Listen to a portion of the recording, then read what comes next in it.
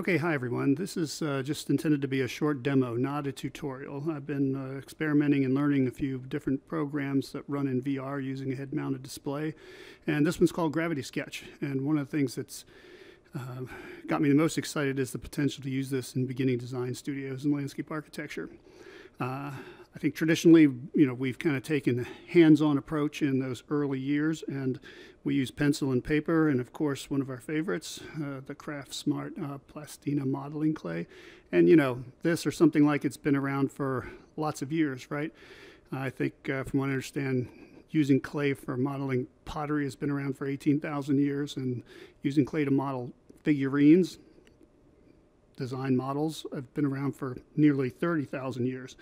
So I hope to show you that maybe after all that time, we might be able to come up with a better way to teach beginning design and model. And one of the most important things about this is in VR, it has presence. It's as close as you can get to reality. And you don't have to think about technique of using a pencil or a pen or even clay. So what I want you to do is right now start in your head and imagine that you're about to take this clay out of its wrapper, start softening it up a bit, working it onto your chipboard or plywood base to begin start thinking about a design idea for a simple site. And I'm going to go through the process of showing how this type of software in VR can be used to work through landform, paths, structures, and plans. Again, I'm not going to explain everything I do. I've got two controllers here. This is the tool controller. This has kind of the menu. It has the palette of tools on it. And I'll explain some of these as I go along. But again, nice thing is I can draw, I can walk around, and I can get myself inside here, any scale. But again, I'm going to go through the process and start by working with landform. And to do that, let's just back out. And you see, as we've already seen, we've been down in this space, but this is what it looks out like simply. And so the first thing I'm going to do is just grab this panel that I brought in from SketchUp, this surface, convert it into a subdivision entity. And now you can see I've got this grid of shapes. And I can go in here, and with this controller, I can select it, choose Edit, and I can select the size of my selection sphere, and I'm just going to start grabbing some of these edges and pulling them up. So I can make this bigger, maybe tilt it a little bit here. How about another high point over here?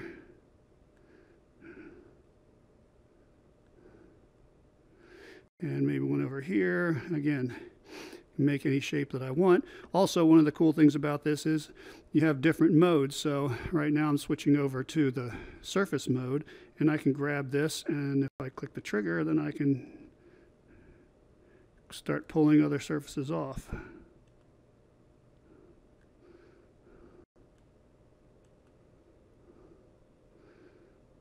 So you can really quickly create some landforms if you wanted to, I don't know, make something that kind of goes over the side. You can just keep clicking. I can use the controller to make this smaller. Okay, so you can see already starting to work this through. Now, of course, landform maybe should be a little bit smoother. So, and in places I might want a little more detail. So I'm going to grab this again. So I come down here, switch my modes to points, and I'm going to zoom in a little bit, and I can start adding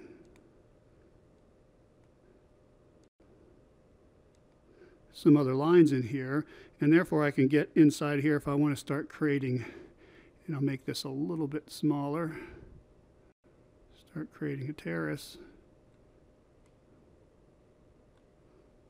and another one in here, and another one in here.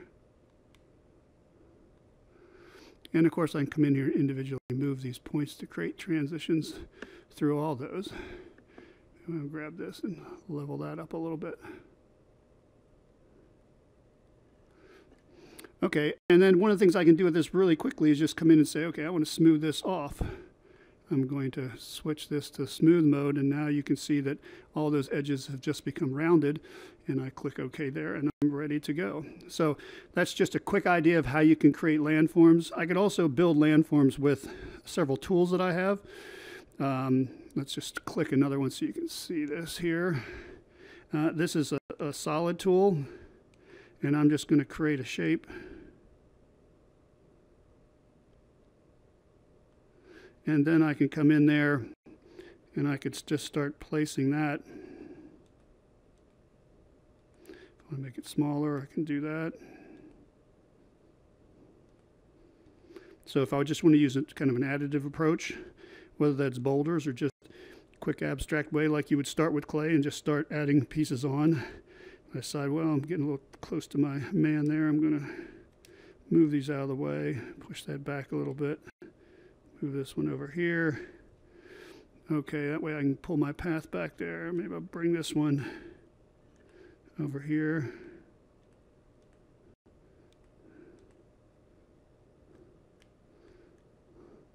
Okay, so that just, again, and I could do this with abstract, regular primitive forms like cylinders or cubes or whatever, but that's just kind of a quick way to start thinking about how you can build up landform. I could also create depressions. If I want to grab this, edit again. I can sink that in, stretch that out a little bit.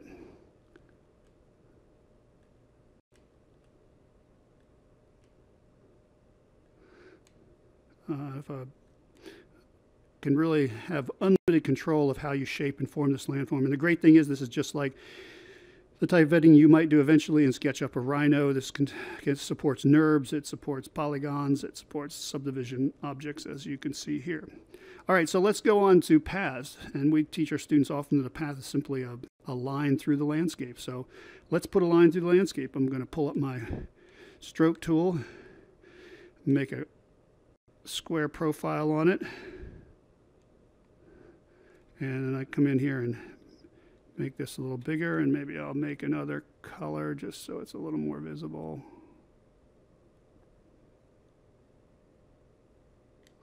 All right.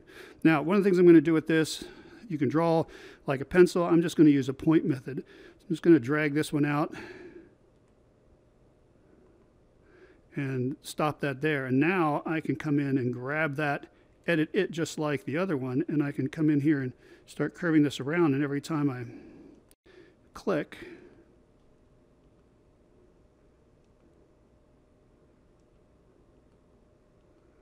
I'm just going to go through up around to the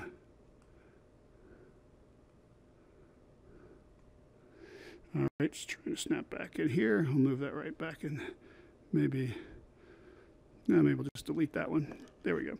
So now it's not quite fitting perfectly, but I have a couple options to edit this. If I click on this option, I pull the normals up for this so I can affect the orientation of this path. If I click that again, I can come in and just move these around up and down.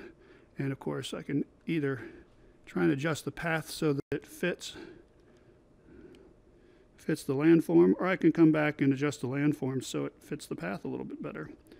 All right, pull this one back down, this one back down. I'm not going to spend a lot of time on that. But again, if I'm happy with that, I could come in here, edit this, and just start pulling these points up until they start matching landform. If I need to put another line in there, I can pull that back down.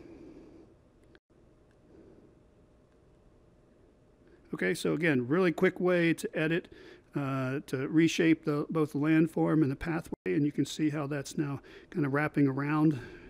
If I wanted to add stairs or something like that up that hill, I could start that by using a primitive and maybe just a plain square. And I'm going to drag this out.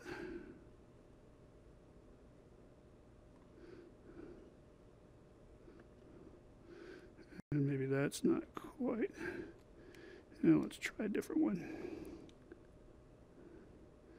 A little more of a square proportion.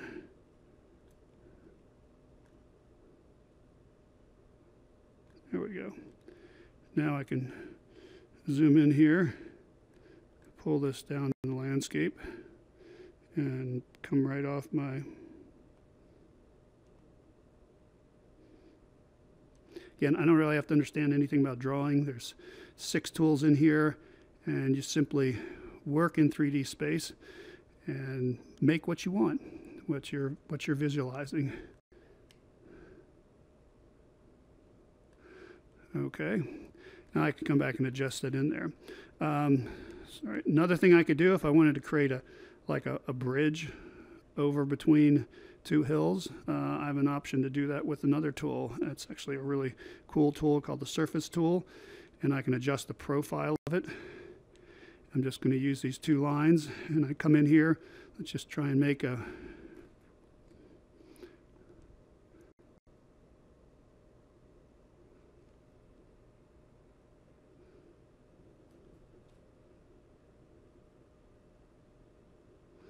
all right, so I just get down underneath, see what that looks like. I can grab it, kind of adjust it so it fits where I want it to. And then let's say I wanted some railings on the side of that. I can come in here and edit that as well, convert that into a subdivision object. And now I can just select the entire edge, just drag that up. Same with this one, pull the trigger, drag it up. Now I've got some edges to that. Again, then I can manipulate that, scale it, move it around so maybe it comes in down here a little bit more. Grab this, pull it down. Grab that one, move it around. Let's move this one over. Okay, so that's some quickly landform, some pathways, and I've got a couple trees here, and they can be, you know, again, keeping this simple like we would a kind of a rip and tear model. I can just grab these trees and start, maybe that's a little big here. I can click the trigger and start placing those in. Change the size a little bit.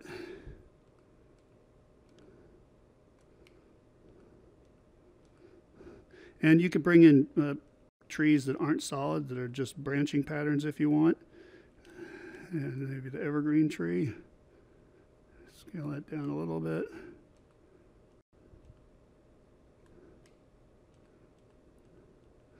Again, super fast. You're just exploring your ideas. You're seeing the elements that you want to use. And you can work on this model like this from sitting up above. Let me put some in here. But the coolest thing about working in VR is that I'm not limited to the hovering above this in a godlike orientation, which is the only option I have in a clay model. I can never get down in there and really see what it feels like. But here, with a quick click, I'm down here at ground level, and I can see exactly what this looks like. And if I want to get up there, well, use the magic banana. I can walk right up this pathway.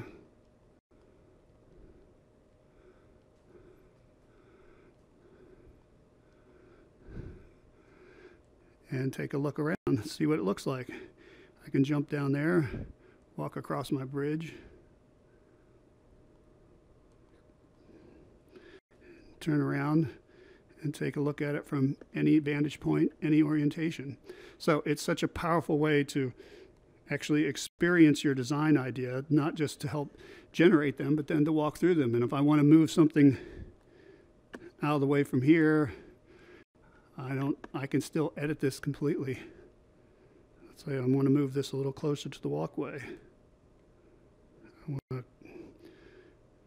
create a copy of it, slide it around. Maybe I want it a little bigger so it's up over my head and it makes me feel more enclosed. I can do all that from whatever vantage point I want. And I really feel like I'm in the space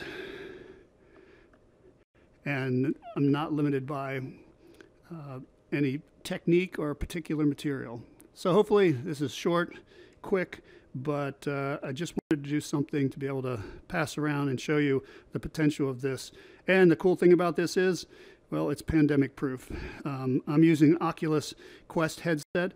Right now to record it, it's plugged into my computer, but this works wirelessly and Gravity Sketch runs on it without being plugged in even to a computer, as long as you charge it up.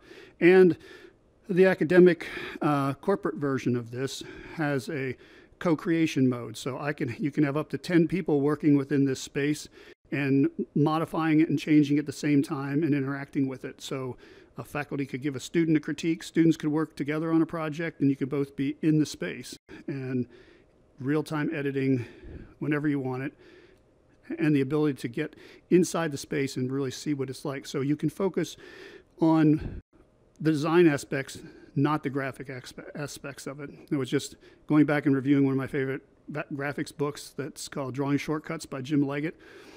It's a great book. It's really focused on using designs to help you create and communicate, or using drawings to help design and communicate your ideas.